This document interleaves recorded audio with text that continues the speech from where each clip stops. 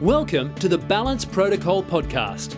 If you are looking to regain your health, get the most out of life, or even resolve a chronic disease that has been plaguing you for years, this is the place. During an era where countless people are feeling the weight of ill health and whose heads are spinning due to all the noise and confusion within the info space, Dr. Beck is here to cut through all that noise and misinformation, to bridge the gap between medicine, scientific research, and where everything should truly be centered within you.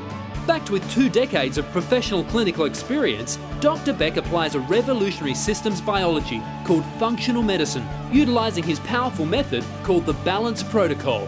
Here, Dr. Beck will educate you on the root causes of disease, motivate you to take solid corrective actions in your life, and inspire you to reach the highest levels of well-being. He knows that at the end of the day, it is you, the patient, who holds the keys to your ultimate health and well-being. It's time for the Balance Protocol with Dr. Anthony G. Beck. Hello, everybody. Welcome to the Balance Protocol podcast. I am your host, Dr. Anthony G. Beck, and I am excited to be here again today with my good friend, Jeffro Piers. What's happening, Jeff? What's going on, Dr. Beck? How you doing? Oh, man. Another wonderful day here in Florida. How's Cali? All right. It's awesome, as usual. Beautiful day in the neighborhood. Nice. Well, we've done some work together on some other projects in the realms of health and wellness and fitness, and I think I was able to talk you into coming on here and being on the regular as a co-host with me. You come up with all kinds of good insight and research and all things health and well-being. So I was like, man, I gotta recruit that guy to be with me more often. Surround myself with awesome people. Cool, man. I appreciate that. I'm a novice compared to you, so I'm learning a ton every single time we have a conversation. So I'm digging it. Right on. So we're going to talk a little bit about gluten today. What a little topic, right? Man, I tell you what. I was at the Barnes & Noble the other day, or Borders, whatever it is. Oh, Barnes & Noble, and I wanted to show you this picture. It's kind of funny. So on the end shelf there, there was a whole shelf that was dedicated to it that says, "How much wheat do you eat?" And then, I see that. As you can see, there were probably 12 different books stacked up there. Oh, man. On the corner. So I thought you'd get a kick out of that. Yeah, let me see that there. Oh, yeah. And for those of you that are listening in the podcast, you can actually get the this video vodcast version on dranthonygbeck.com. So if you want to take a look at what we're talking about there.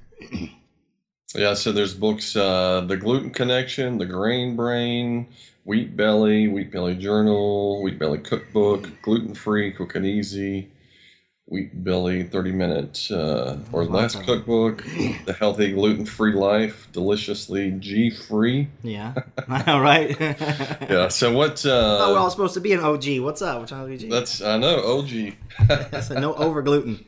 Yeah, so it's OG. I thought that was good. So what's the scoop on this whole gluten thing? I'm not sure I quite fully understand it. I hear the buzzword everywhere. Yeah. And you walk down the supermarket aisles and everything's labeled, or half the things on the shelf are labeled as gluten free now. So what's the whole gluten issue about? Well, it's become a big topic, but it's nothing really new. And some of my colleagues in the realms of functional medicine that I just absolutely admire, Dr. Tom O'Brien and Amy Myers and Mark Hyman, and just to name a few. But there's a bunch of others. But at the end of the day, they all have covered a lot of this. So there's lots of information out there on the internet about it. There's a fantastic gluten summit last year, and big program there. A lot of people around the world really came together and talked about the subject.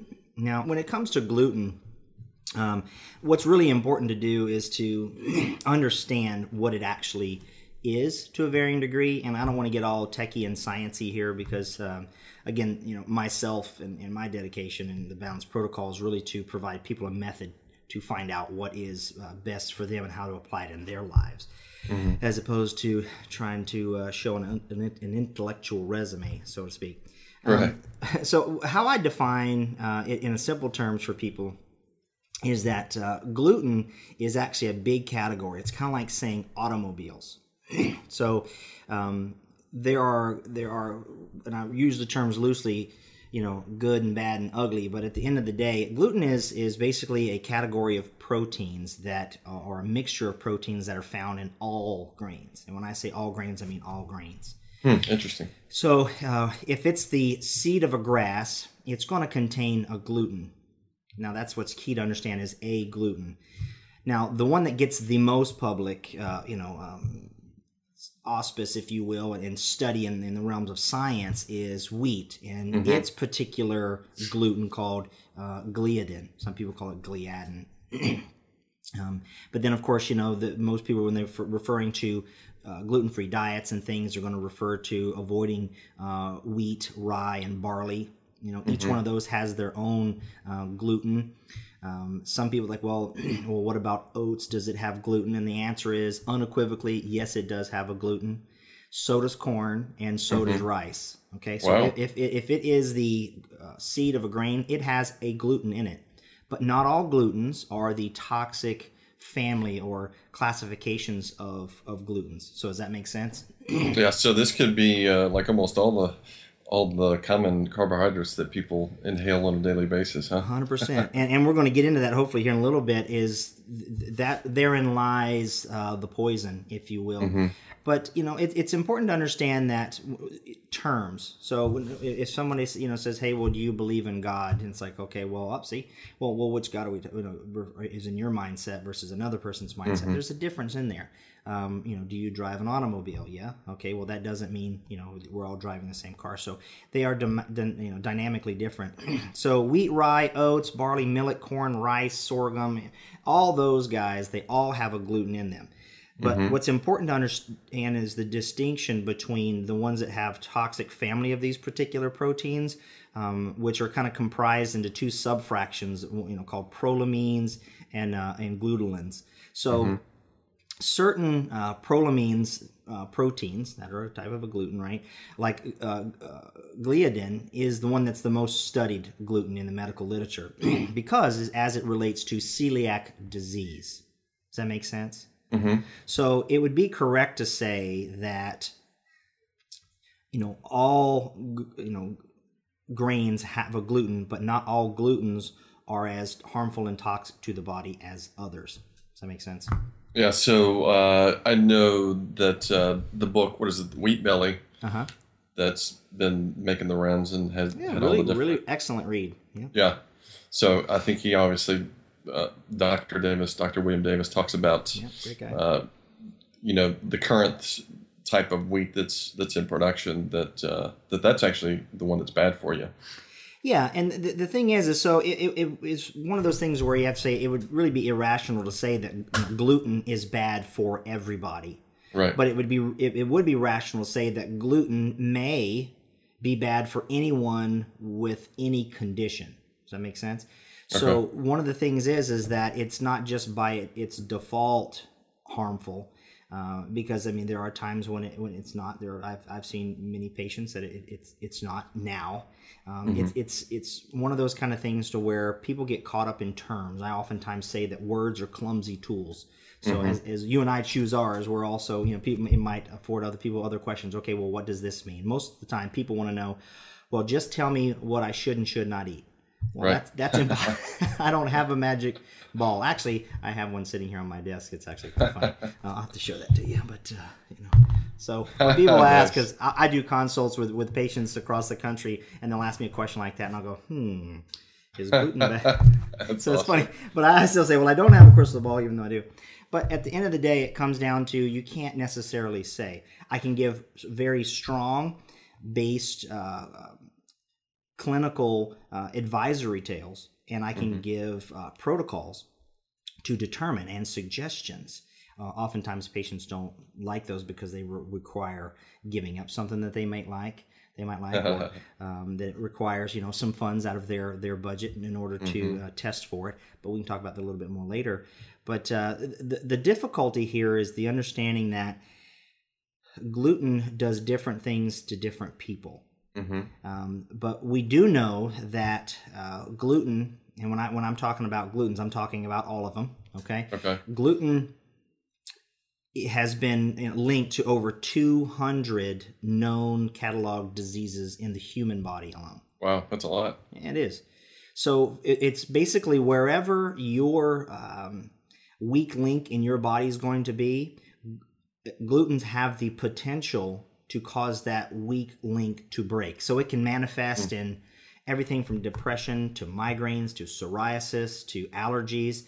And I haven't even talked about the bowel stuff yet, right? Wow. So yeah, we can go IBS, or irritable bowel syndrome, and we can go to intermittent diarrhea, gas, bloating, fullness, distension, borborygmus, all kinds of fun stuff. But there's all kinds of things. Immunological reactions in the body can manifest in just a variety of things.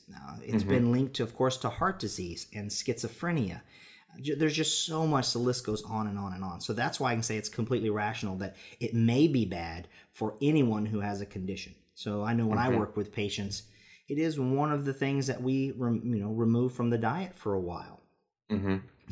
So like what like whenever you're working with a patient who has manifested these symptoms in their body of some sort of disease, whether it's intestinal or is it what? Well, let's get into some of the other symptoms. So could it be like cause issues with the joints and that kind of stuff as well? Yep, absolutely. It could be Inflammation.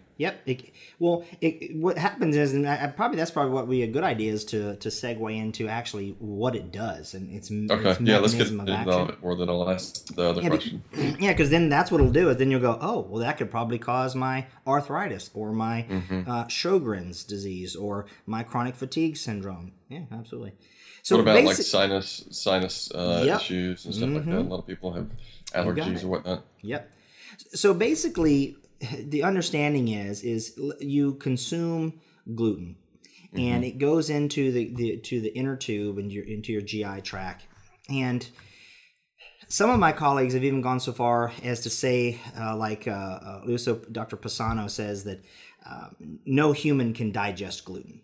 And it causes permeability in everyone. And what I mean by permeability is your intestinal tract, namely your small intestine, basically has what we can kind of refer to as like shag carpet. Okay, so So all these microvilli, and what ends up happening is if you kind of think of like all my fingers here together, we call your brush border in your intestines. So all of these are stuck together. And what happens is all these little guys here, they are basically it's a one cell border on all the little tips of these little villi, like little sea anemone. And what ends up happening is those proteins end up coming in contact with these little villi, and they cause an immunological reaction. And over time, what ends up happening is they cause the shag carpet to turn into Berber. So they literally get short to where all the way into what we call, you have different, Dr. Marsh came up with a classification of this basically on level 1, 2, 3, A, B, and C. But the thing is and then you have these what are called tight junctions in between. And so when the villi become atrophied or damaged and these junctions open, it begins to let these larger particles then are designed to come in to actually get into the bloodstream, the circulation. This is what's referred to, if you've heard that term, leaky gut. It begins to leak. The question is, well, what's causing it to leak? Well, there's multiple things that can do it. One of them can be an allergy to glutens, right? Bacteria can do it. Virus can do it. There's a lot of different things that come into play. Remember, we talked about the 5 causes of disease in the Bounce Protocol, but basically, that's what happens. It's an immunological reaction. The body, begins to release these antibodies to these foreign proteins, which causes a cascade of things to go down into, and we can get into that maybe a little bit more in depth as we go. But suffice it to say, that is the down and dirty of it. These proteins are putting a stressor on the microvilli in the intestines and causing an immunological reaction, different cytokines to be created, which are pro-inflammatory chemicals, and different immunoglobulin antibodies, IgG, IgA, IgE, and IgM can all be affected. It's what I call the the immunological game. So IgGAME. So pretty cool. It's a lot of initials going on All there. right. Well, each one of them, happens at a different time and affects the body in a different way. Like if you go and get a skin allergy test where they prick your skin, that's an IgE. That's one that's going to happen in 30 minutes to 3 hours. Okay. Delayed onset could be 3, days. It could be 3 weeks. It could be sometime later, and that's when we have to take. Absolutely. So that's why you can't go and I had that nice piece of Wonder Bread yesterday and didn't have a problem. Mm-hmm. But a week later, you can start going. It can have a reaction. Right? Oh, interesting. And that's now. Whenever you're talking about the little, what do you call the those? Shag carpet. Whenever, if it goes down to the Berber carpet stage, if you remove the cause of it, will it eventually go back to the way it's supposed to be? Or absolutely, it certainly can. That's what is so phenomenal about the gastrointestinal system. It is the fastest repairing cells in the body. Really interesting. Yeah. So literally, you can eat a bagel in the morning for breakfast. And literally, it begins to repair immediately. So it usually takes about 2 to 3 days, though, right? Mm-hmm. So the key is to understand that it turns over very rapidly. So you torch them, and they can get better. Now, when I say torch them, it doesn't necessarily mean that they go from shag instantly to Berber. That happens over time, right? But the junctions opening and closing, and that's going to be immediate. Mm-hmm. Produces something we can actually track called a chemical called zonulin, which is how we can really take a look and see if you do have leaky gut. We can actually kind of get a good quantification of that to a degree. Mm-hmm. But so it can repair, Jeff. It absolutely can. But here's the key: if you eat toast for breakfast and then it heals up, but then bread, sandwich at lunch, and then pasta for dinner, and then you what I call rinse, lather, and repeat. Mm-hmm. Right? Day after day, over time, and for some people it could be weeks, it could be months, some people it's years, some people it's decades of this type of, give and take before something, finally finds the weak link in the body and manifests in a disease. So if this happens, your body creates immunocomplexes, this is how you can have the case of mistaken identity, where you have these quote unquote autoimmune diseases. Okay, so we know gluten can and does affect and manifest diseases like Hashimoto's, thyroiditis, right? Different, thyroid diseases, joints, cardiovascular. It can affect, hypertension, the health of the kidneys, the skin. Mm-hmm. Literally, it's my premise. There's not a system or an organ or tissue in the body that cannot have harmful effects enacted upon it by the effects of gluten in the body. So now, is this something that's an issue for everybody, and that everybody has some sort of, I guess, quote unquote, sensitivity to gluten, or is it some people have or maybe have like a predisposition to it, or in other people it doesn't bother them at all, or is it something? Is it something that's going to affect pretty much everybody, but it just may take a longer time for it to manifest in symptoms in each person? Well, yes to all of it. So one big fat, yes stamp. Okay. Well, and here's the thing. Let me kind of get in a little clarification to it. Remember, like I said, it has the potential, or it may be harmful in any condition. If you have symptoms, in other words, like for me and in my life and the way I'm free of symptoms. Well, I'm still going to have stress, and we all have bills to pay, and I've got a 15-month-old baby, so sometimes sleep is not always the best based upon that. But I don't have insomnia, right? But if you have any symptomology, no matter how big or how little, gluten could absolutely be a culprit. I'm not saying it is, but it absolutely can. As a matter of fact, it's so common that it can be. It really is up there at the top of the list of one of the things of the whodunits that you really have to take a look at. Okay, so it's kind of like a police lineup. If perpetrators have done something before, they tend to have a record, right? We tend to do things. Yeah. We're creatures of habit, both good and not so good. So I use that example because it absolutely can. But the thing is this. You don't really have a quantifiable way of knowing all the time, because the thing is, inflammation can be silent.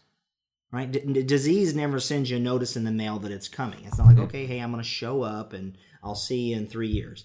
And it's like people go, man, all of a sudden I just had started having, blood in my urine, and it turns out I have stage 4 bladder cancer. Well, right. So, I mean, it didn't happen yesterday. It's a buildup. Right. So a lot of things go unbeknownst to us. So keep that in mind, that if you don't have symptoms, well, you do have some leeway in some things that you could possibly get away with. Okay. And I use that loosely. But if you do have symptoms, it really behooves you to take into consideration that it could be wheat, it could be oats, it could be rye, it could be barley, it could be a lot of things, or those in combinations. It could be, one or the other. But at the end of the day, you have to not rest on your laurels that you're symptom free. But if you do have symptoms, you better put some thought towards a consideration that gluten may be contributing to the overall big picture for you. So what kind of symptoms would people most commonly have that they should take a step back and look at their gluten intake, their wheat, their rice, their oats, barley, etc.? What should they be paying attention to? Well, let's kind of go down through, I would kind of say my top 5, right? So fatigue. If you have lethargy and you're like, man, I just don't have enough, giddy up in this, in this horse race I'm running in life. Okay. So fatigue, pain.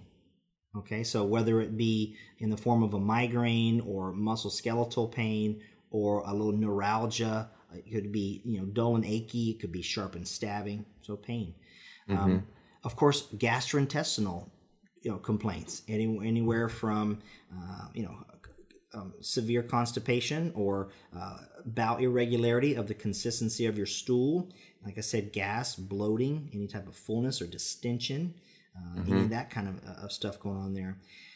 The other thing is mental clarity, memory, recall, emotional upheavals, or distress that way, or depression, that kind of fun stuff, right? Also, so if somebody's acting nutty, they should see how much gluten they're... Gluten is unequivocally linked to schizophrenia. So, wow, really? Huh, without question. So, matter of fact, I've got some pretty interesting studies that actually, lend towards that. Some of these studies that we actually did was like back in the late 40s, early 50s. They actually took blood samples of about like 3,000 U.S. Air Force airmen. And the reason why, these were males primarily because, of course, there weren't a lot of ladies in the Air Force back then. Yeah, airmen. Yeah. So airmen. So what ends up happening is that blood, just on a fluke, they were able to preserve it, and they basically took it out here, in our recent times, and they actually tested these blood samples for some of these biomarkers, and then, of course, a lot of these airmen are still in the VA, medical system. Which we, won't get started on that, but it's amazing that we actually kept track of them.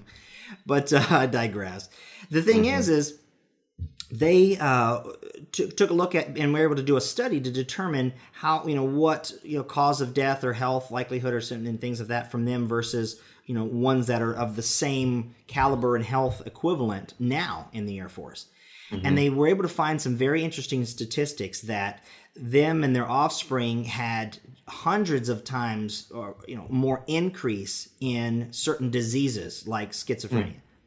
So things have changed. There has been one of those kind of things that has adapted in our genome to that. So back to the original question is that it's been tied to a lot of symptoms. And so when we see things like increase in cardiovascular disease, and when it comes to cancers and stuff, gluten can absolutely be a culprit to those. Man, it's like a lot. It's like you said, over 200 different diseases. It's pretty staggering. Now, I'm not like some of my colleagues self-proclaim to be a gluten Nazi. Okay, I'm just not. Like I've said before, I'm a good old country boy from North Carolina.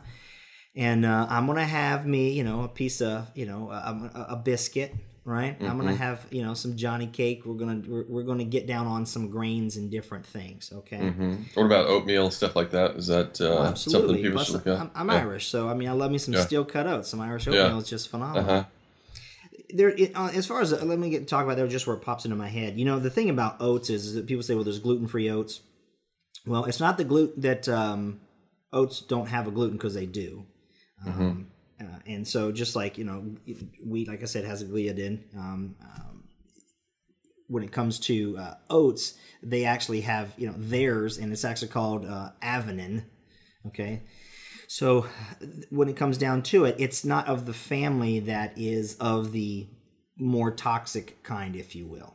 But if you have celiac disease, well, you even have to avoid, that type of gluten. But we would distinguish that clarity here. So back to that. So the family that probably is the most toxic is related to wheat. Is that what you said? Wheat, rye, and barley. Okay, wheat, rye, and barley. Okay, gotcha. Those three. And they're so lovely. They're so tasty, Well, plus, over the years, it was propagated that, wheat bread, don't go for white bread, always go for wheat bread. Yeah. That was the healthy choice, so to speak. Well, on the continuum, if you will, it does, because, it's a wonder that Wonder Bread is actually even called a Wonder Bread. It's basically you wonder what's in it. Yeah, it doesn't have. It's a non-sugar marshmallow, as far as I'm concerned. Yeah. It actually turns into sugar, but it's not direct sugar. But the thing about it is that wheat bread, though it might be whole wheat or any particular whole grain bread, it still has the gluten in it. So you do get a lot of different fibers and the germs and a different nutrient profile and a different level of dietary fiber. So it's greater on the continuum. But it's kind of like saying, well, would you rather have rat poop in your soup or a cockroach poop? Yeah. You see what I'm saying? A little bitty drop or a little Tic Tac. Yep. Kind of crude. But so at the end of the day, you can rationalize. And I'm going to tell you this, though. If we were on like a show like on A&E, like Naked and Afraid or something like that, and or Survivor, and somebody gave me some soup and there's a cockroach in it, I'd probably eat the cockroach too. Yeah.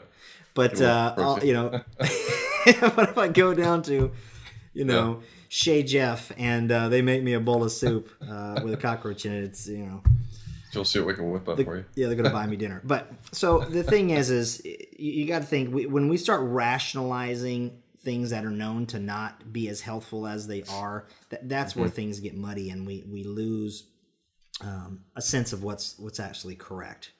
Okay. All right. So should people avoid wheat bread, or what? So what? There's, I guess, gluten sensitivity, gluten intolerance, all these different phrases around it. What, it can be overwhelming just even having this conversation. My head is like going in different directions, thinking about all the different things. So what does someone who's listening to this podcast, what actions do they need to be aware of in their life? What do they need to pay attention to? What actions do they need to take? What foods should they start removing or avoiding? Right. Well, a gluten allergy, is really considered to be an allergy. So it's an immune-mediated response. A gluten intolerance is really considered to be the inability to tolerate gluten, non-immunologically mediated. So you can have a reaction to gluten and it not necessarily be immunological. Does that make sense? Yeah. And gluten sensitivity is kind of a mesh of the two. So again, it's a matter of defining terms, and to give a blanket, statement to cover, the billions of people is very difficult to do. It really is one of those kind of things to where I will make one statement that's kind of universal, though I don't speak as the Sith do and speak in absolutes. Remember that scene? Yeah. Obi-Wan. But the thing, I'm a big Star Wars fan. You could probably see my Star Wars stuff in the back. That's right. See my little Star Wars in the top. All right. So in the absence of an absolute statement, if you have a condition or a symptom, something that's chronically happening to you, or an acute reaction of things, you must be considerate that gluten is highly probable as a component in that mess. Okay. So it's a contributing factor of some sort. So unless you're symptom and disease free, you have to consider gluten. That's really it. Even if you're just feeling tired and foggy. That's correct. Still pay Something attention to so it. Yeah. simple. So remember, we can't marginalize the poop. Yeah. At the end of the day, and it's if you have a Chihuahua and it poops, it's the same thing as if you have a Great Dane. I mean, yeah, I mean, it just is not a good thing. It's poop. It's not necessarily there for you. So it's a crappy situation. Are you talking about poop in the soup? Is that what you're talking Absolutely. about? Well, or on the carpet, however it works. Okay. I'm a big animal lover, right? But the thing is it comes down to that. So I do recommend that if you are not at your optimal self, if you do have some conditions that have been plaguing you for years, if you have these reoccurring stuff that you can't quite get a hold of and that you might have attributed to something else, like postnasal drip, well, maybe it's the sycamore trees, or maybe it's the pet dander, or all these kind of things. Yeah, maybe, but maybe it's gluten. Mm-hmm. So the distinguishing factor is not the symptomology. However, if you do have symptomology, you best consider gluten. Does that make sense? Yeah, that's good. So that's So really it's what it something comes that down to. everybody should look at if they have any sort of symptoms of stuff that's chronic. Yep. Give it its due diligence for sure, Okay. and don't marginalize it. Okay. But then, how do they assess it? Right. That Right. is the That's the next $50,000 question. Well, again, conventional medicine today is really designed to do, like we've talked about, the name it, blame it, tame it game. So they really want to truncate things as quickly as they can to a diagnosis, and then treat that diagnosis, not the person. So their gold standard is intestinal biopsy. So you can take certain serological tests as far as they're concerned, and we can test for certain anti-gliadin antibodies and transglutaminase and things like that. But they will do an intestinal biopsy, which is interesting to me. Why it is because they have to blow up the bowel, send a camera up there, and then take a little poke. Wow. Okay, so they literally, that's what a biopsy does. If you do like a muscle biopsy, or if you have a breast tissue, that's suspected cancer, with a needle core biopsy, they're basically poke a little chunk out, look under the microscope, and take a look and see what's going on. Yeah, that sounds uncomfortable. I have never had it done, but let me tell you something. Patients are like, "Thanks, doc, for sending me for that type of a deal." Yeah, exactly. But the thing, here's the fallacy of the biopsy, the intestinal biopsy. That's like taking a big old bucket and throwing it into the lake and scooping it out, and if you don't come out with a fish, you go, oh, there's no fish. Interesting. Yeah. Okay, your tube is 20 to 25 feet long. I mean, if you spread it out surface area, right? We've heard that about, it's like the size of a football field, right? Mm-hmm. Well, at the end of the day, you can't just look at the tail end or whatever. To get a biopsy of one particular region of the intestine is really not going to happen. And quite frankly, it's even if that's the case, okay, you can still have a positive serology and a negative histology, and still see that particular person have a disease manifest even years later as pertaining by influence of gluten. All right, simplify those terms: serology and histology. Serology is basically in the serum. You could take a look at we could look at things in the blood, certain chemical, biomarkers in the blood. Histology is when you're actually taking a look at something like that under the microscope. Okay, gotcha. To make those simplified terms. Yep. Get into all the different ologies and pathologies. Yeah. Okay. So in other words, taking a biopsy versus taking a look at biomarkers in the blood, two things. I prefer the markers in the blood because that's the highway and the markers that go all the way from your pinky toe to your pituitary gland. The blood supplies all of it. I mean, it's everybody on the same bus route. Okay.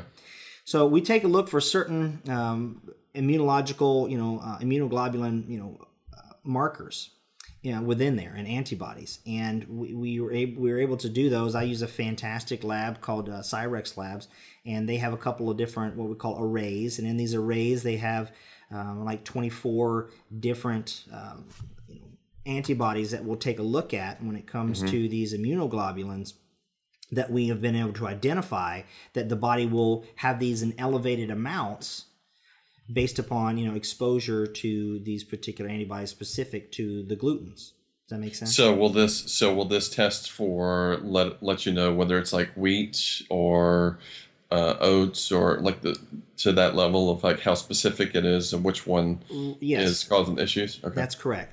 And then and on that particular note, here's one of the things. Remember we were talking about those tight junctions and those little villi?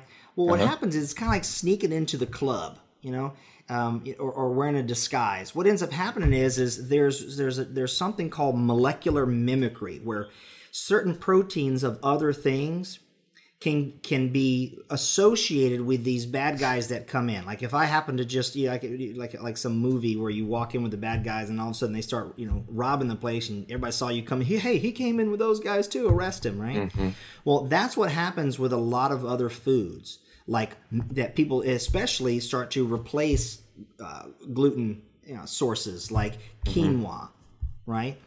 And there's some cross reactivity is what we actually call it, or molecular mimicry to milk proteins. So the caseins, right? So you want to take a look at things all the way from even hemp protein, right? Sesame, instant coffee. There's several ones that the molecule is very similar to these glutens, and so the body will have a reaction to those. I'll have patients, told me, well, I went gluten-free, but I'm still having these things. Well, I guess it wasn't gluten, so I'm going to go back to eating gluten. Well, that's not quite how that works.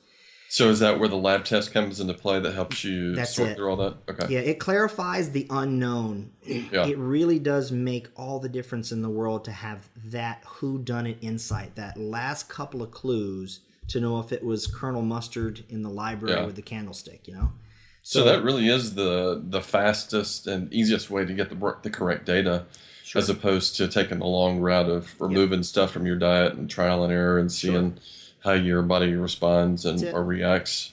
Yeah, because listen, all food is a foreign invader. We have immunoglobulin response to whenever we eat anything. It all goes. So there's a certain parameter. There's an acceptable reference range that happens. It's what the body does. It's always going. It's like when you have doing business in a restaurant, there's always somebody up at the front, right? And there's somebody at the back. They're vigilant of what's coming in, how we're working on it. Do we need more wait staff? You can tell I was food and beverage for a while. So, right? So use that example. But so again, the body's always vigilant. It's just if they're elevated or not. But then we also need to be mindful of things that mimic them or that are similar that can be causing the reaction to it. The other thing is HLA-DQ testing. So this is a genetic marker or human lymphocyte antigen. And we've identified a couple like HLA-DQ2 and 8 that are certainly genetic predisposition with those who have celiac disease. Now keep in mind, gluten sensitivity is not disease. Okay? Gluten sensitivity can cause the disease celiac. Matter of fact, it does cause the disease celiac. Gluten sensitivity can also cause rheumatoid arthritis. It can also cause, depression, or it can cause, multiple sclerosis, right? All schizophrenia. There's a lot of different diseases that gluten sensitivity can be a root cause to. Oh, interesting. Okay, so celiac is the disease endpoint of a causation from being gluten sensitive. But those who have celiac disease have a preponderance of qualification of having this particular HLA-DQ genetic code that predisposes them to it. So that's the difference why some people will get celiac disease from it being gluten sensitive, whereas some people will not. Interesting. Does that make sense? So now is that two separate types of tests to check for that, or is that... Okay. Yeah, one's a genetic marker, and we can actually do that through, a sample out of your cheek cells, your vocal cells, a little bit of like swab. a swab. Yep. Okay. So you're not actually doing like a biopsy. Yeah, don't have to do a biopsy, but I do but they do have to chew on their cheek a little bit and bust those cells off. So they can take a look at that. But then we have the serological studies, which I was talking about, those immunoglobulin antibody arrays. Those will tell us if something is silent, and then those are also useful for kind of telling us to the degree of how much our body is reacting.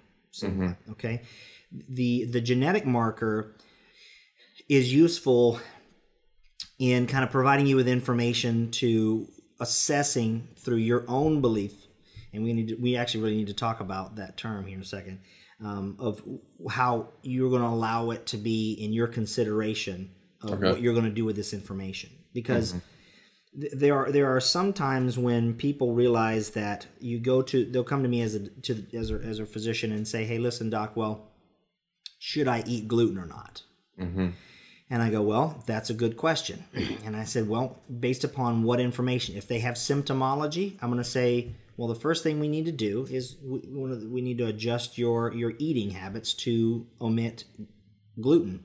Mm-hmm. And I mean all of them. And also that's pretty tricky. Yep, it is. Right. Well, this morning I was making some breakfast, and I was thinking, I think I'm going to have me a breakfast burrito. And I knew we were going to have this talk today. And so, like, obviously, wheat and gluten, all that stuff were on my mind. So I looked at the package of the burritos and the flour tortillas. I know, and right? it says, it's crazy. and it says, wheat flour.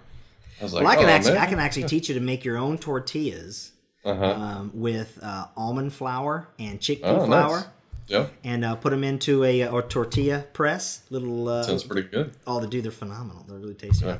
I don't know if I got all that trouble, but it's totally worth it though, because you can make them in advance. So, interesting. Because I'm about the convenience of the patient too. It's also living at the speed of life really has to be taken into consideration. Because, like I've always said, my patients have taught me well. They've been very succinct in saying, "Listen, doc, I'm sorry, but that's just not going to work. It's not a reality for me right now," and I get that. Okay. It's not like the case of a patient with emphysema who still, just is insisting on smoking. Right. All right. So what ends up happening is when it comes to eating gluten, if they have symptoms, I'm going to want to have them omit that. They don't have to necessarily drop cold turkey. I mean, that's one of those kind of things where that's the prowess, the art of medicine is working with your patient of what they're capable of doing at any particular given point and listening to them and giving them feedback on methods, protocols on how to get to there. But if someone's talking to me and say, hey, listen, well, I'm symptom free, I do great, all this other kind of stuff, should I omit it because it sounds pretty scary? And again, my question is, I don't know. I can't, crystal ball them. Just because they're in the absence of symptoms doesn't mean they don't have silent inflammation, a disease lurking in the background. The only way we're going to be able to determine that is through, of course, a comprehensive assessment, and then, of course, taking a look at some biomarkers that will tell us the things that we're unable to see, hear, or touch and smell and all that kind of fun stuff. Right? So really, anybody who is who wants to have optimum health should get some testing done, some 100%. Lab testing done, so that they understand what their body is and what they're predisposed to. You got it. Genetically, and earlier the better. Yeah. So I mean, the thing we're seeing people in their 20s getting heart disease. Wow, that's crazy. We're seeing associations of things linked with gluten younger and younger. And it's because they keep screwing up with that doggone genome. I mean, these wheats and these gluten guys, they have 6 times more proteins than our own genome. Wow.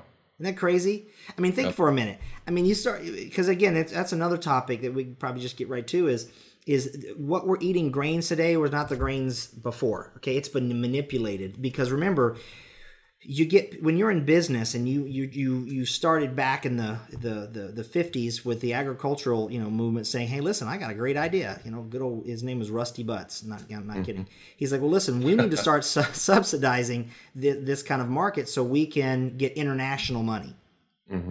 But the problem is other countries didn't eat like we did. So we're basically pushing this dust bowl effect by over growing the crops to these grains. So they had to say, hey, listen, let's fix that. Let's tell everybody they need 8 to 12 servings of grains a day, half of those of which need to be whole grain. I mean, what a great technique to force the market ideas. That's what you need to do. It's completely false. Well, I think also at that time they had no idea of the consequences that it would have. That's right.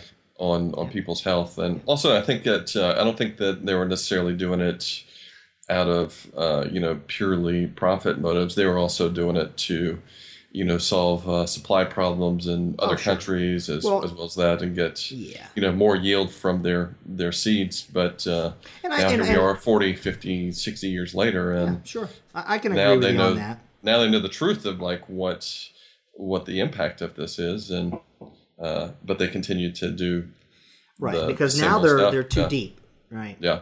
And then the corporate interests of things, and they want to build crops that are Roundup ready, good old Right. Monsanto's Roundup, glyphosate. So why on earth do we want to eat plants that can survive that thing? Go Yeah. squirt that on your fruit tree, your grass, your begonias, your broccoli, anything that you would eat, and you tell me what it does to it. So if we want to build things and manipulate the genes and create more proteins of things that can withstand the onslaught of that, I think that's really silly. Now, of course, there's the whole genetically modified organism, movement out there. We can actually do a show on that too. It'd be fun. But yeah, that's just it. When you manipulate the genetics of the plants, so when you manipulate the genetics of plants, but we're not manipulating the genetics of the consumer of that, there's a disconnect. And we have adapted over the years to the food sources. So there's this synergistic principle there, this symbiotic relationship. Well, science and their Frankenstein plants is what's really goofing things up. Our systems don't know how to deal with them, so it's going to be very foreign. It's like dropping you or me off into a foreign country and go, there you go, start a business, open a medical practice here, doc. Well, I don't speak the language, and where am I going to get supplies and all that fun stuff? Yeah, you have to adapt to the culture. That's it. So your body needs time to adapt. So the genetically modified sources of these, I think, are a contributing factor to it. The fact that they spray them with fungicides, pesticides, and even antibiotics, because they want to keep all these bugs down. They literally spray antibiotics on things. They spray, antifungals. And what happens is plants lose their ability to do something that they normally do. There's actually something that I've put a lot of time into looking at, the term of what we call hormesis in people. But then in plants, they also have something called xenohormesis. So basically, plants respond to a struggle in the environment.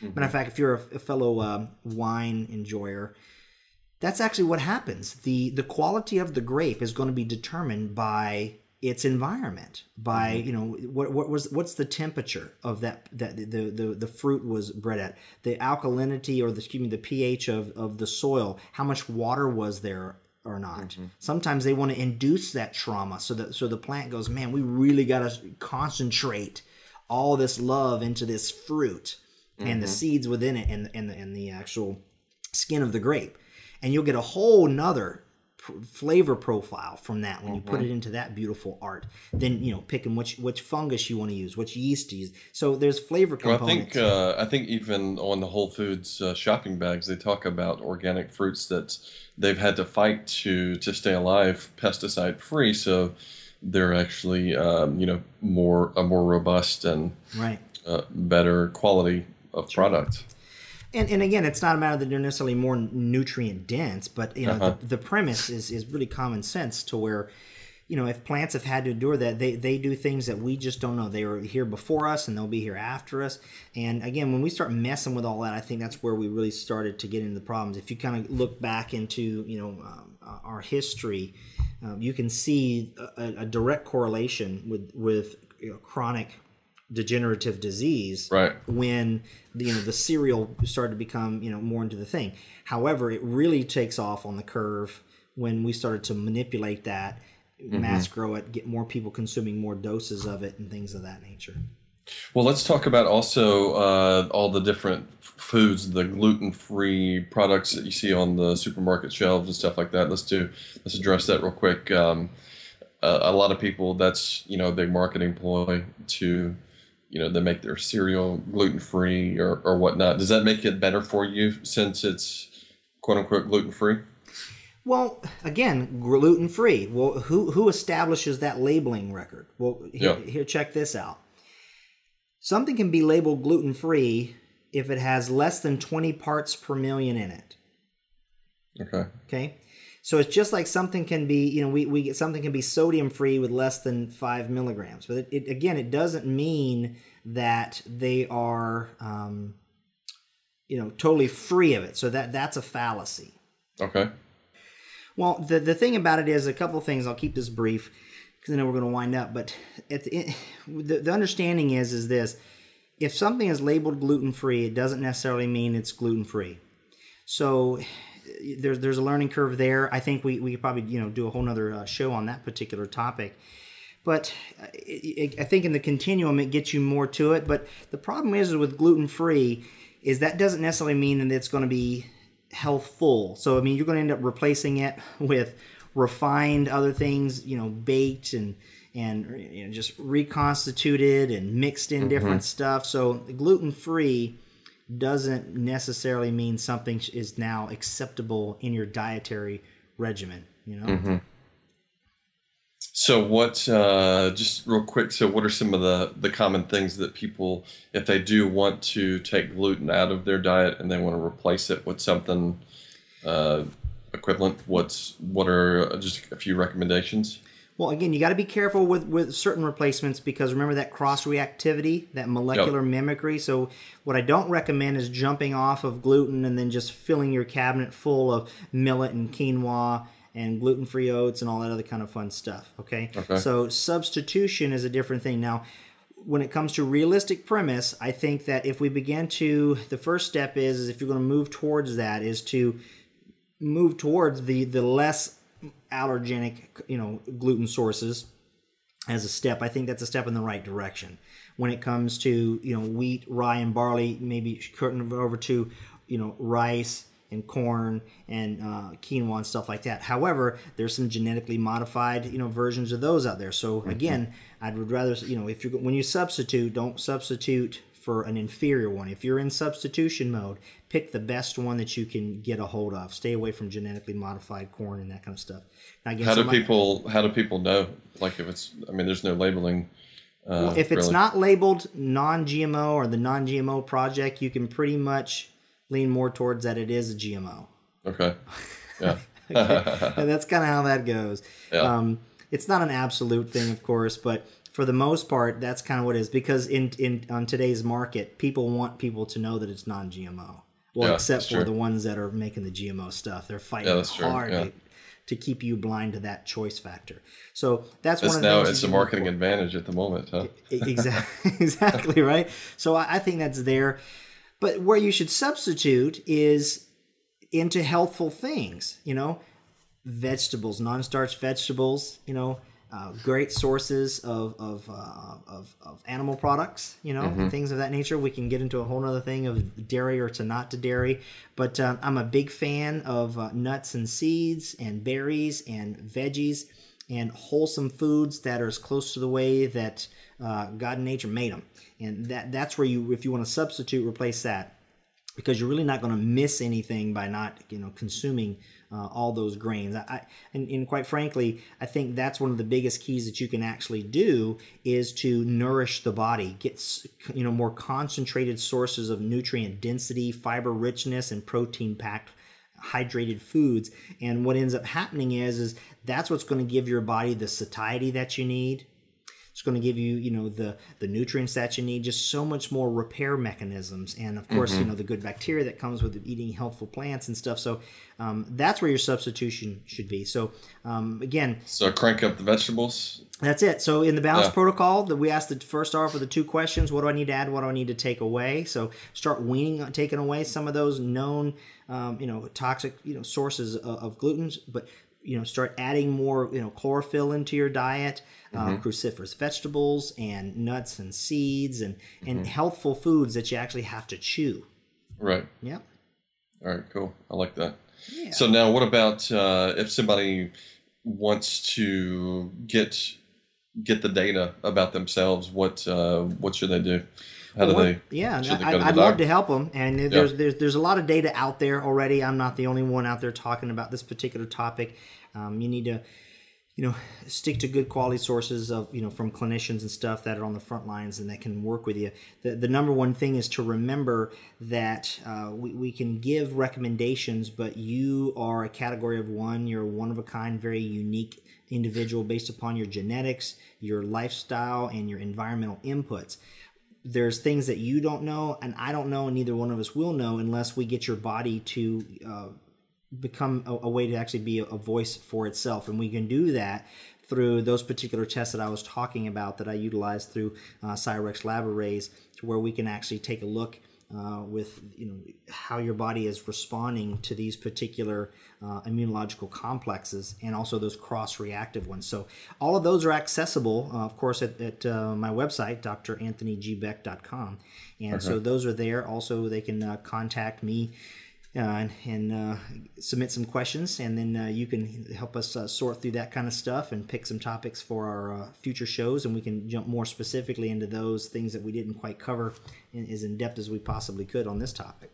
Man, this is a huge topic. I think that there's so much confusion around it, and people just throw the buzzwords out there. It's we could talk for days about this topic in and of itself, but really to simplify the whole thing is, people need to get to know their own personal body and get to know themselves and do the proper testing so that they understand their genetic predisposition to these types of issues, as well as things that are happening in their body, whether they're having manifested symptoms or not. They should still, if they're concerned about having optimal health, they should really dig in and get the proper testing done so that they know what's going on in their own individual body.